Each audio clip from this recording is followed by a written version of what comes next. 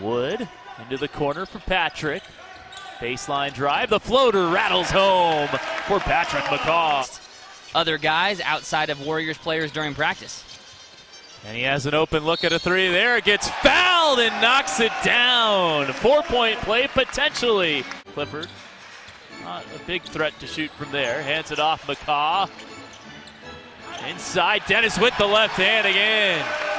McCaw, his third assist, scooped up there by Derek Cook Jr. Gray on the attack, Euro step. Blocked off the backboard potentially by McCaw, might have gotten a hand on it. Abekba. McCaw from 18, he's fouled and scores! Some more running rebel on running rebel crime. But the eye in the sky never lies, and looked to be a little bit of contact there.